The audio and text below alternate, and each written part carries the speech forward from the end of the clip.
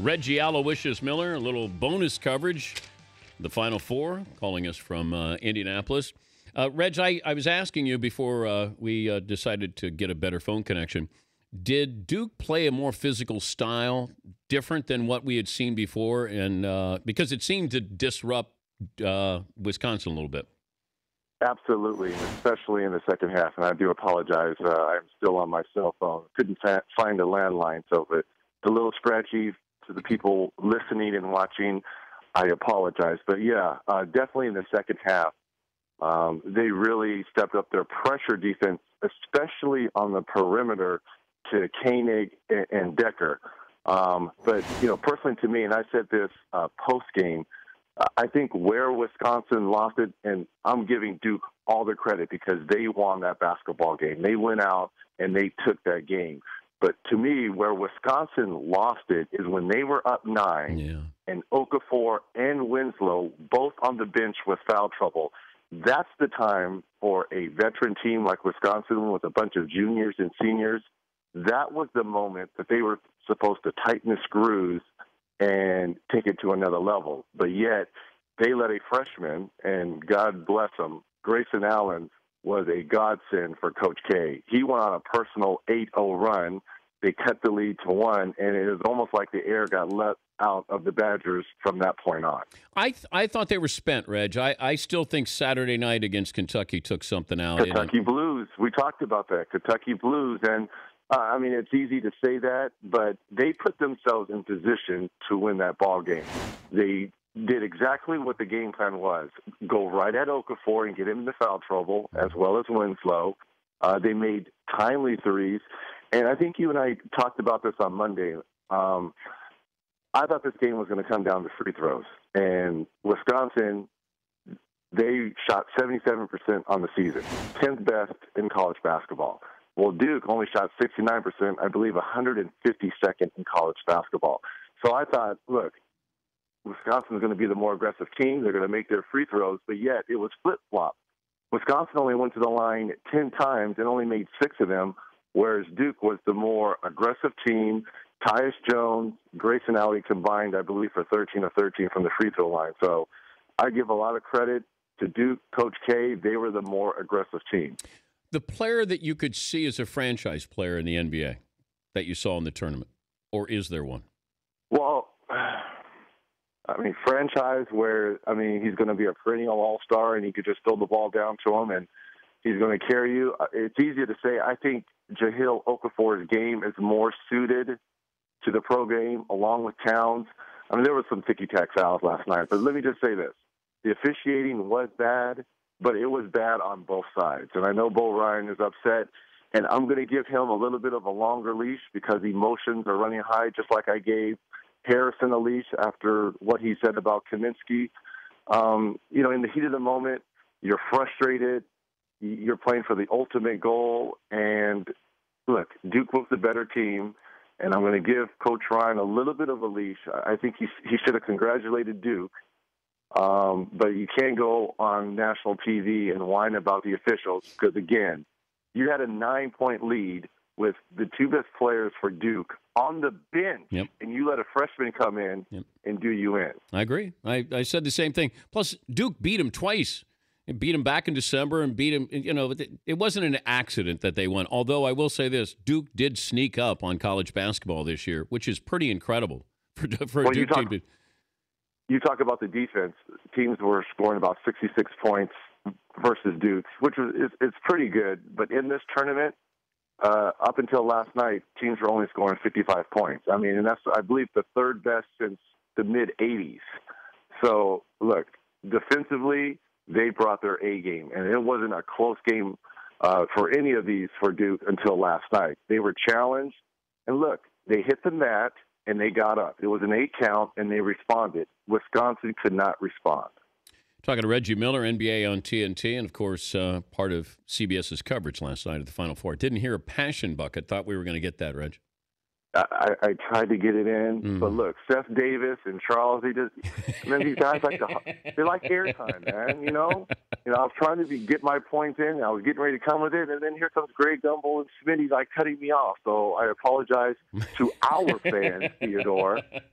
Passion Bucket is that's something that's close and dear to our heart. Yes, but I couldn't get it in. I apologize. What should we look for down the stretch here with the NBA season, the home stretch? Well, number one, there's a pretty nice race going on for that eighth spot, between Boston, Miami, Indiana.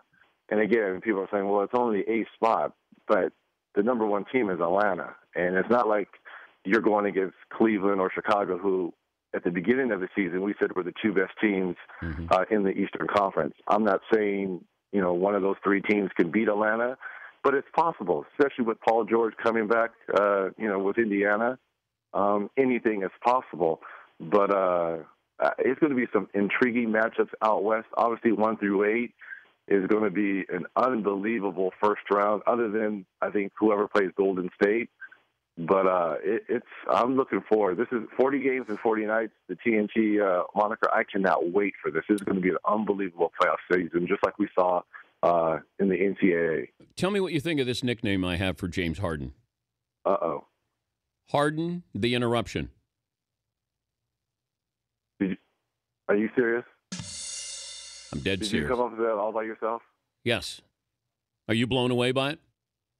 Yeah, I'm blown away by how bad it is. Are you kidding me? I'm blown away by how. Come on. Harden the Interruption? Come on, man. I like the barber, and I like the barber. That's to me. That's the nickname. He's giving up cuts. The barber. Well, I've nicknamed Westbrook the Razor because he slices people up, and he doesn't shave. He says he's never shaved. You have too much time on your hand, Theodore. I love you. You're a brother. You got to come with some better nicknames, my friend. Harden the Interruption? I like the Terminator because this dude is a machine.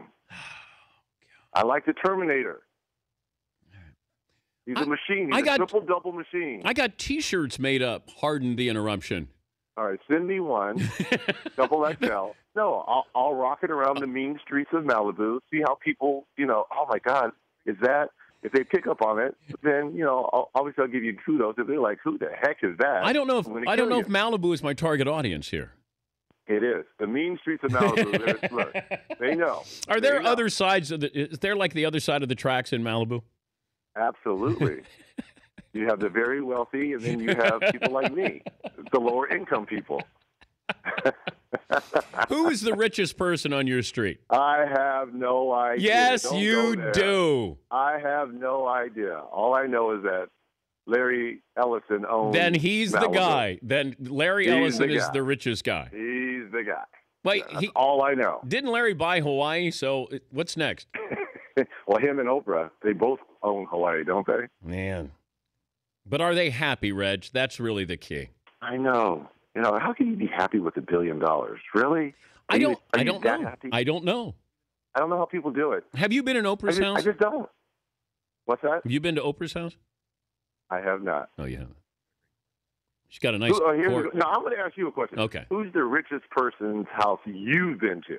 Richest house. Let's see. See, that's a good one. The richest person's house you've been to. Hugh Hefner. You were in the mansion? Yeah. In the grotto? Yeah. Oh, my God. Really? Were there bunnies all around? Oh, silence! Don't act like you haven't been in the mansion. Isn't that how UCLA got you to go there, that you got to have a free pass? Are you saying yes. that UCLA has Hugh Hefner in its pocket? Is that what you're telling me? I'm not telling you. I'm only repeating what you told me. Yeah, right. You've been to the mansion? I have been to the mansion. But that wouldn't be the richest person's house I've been in.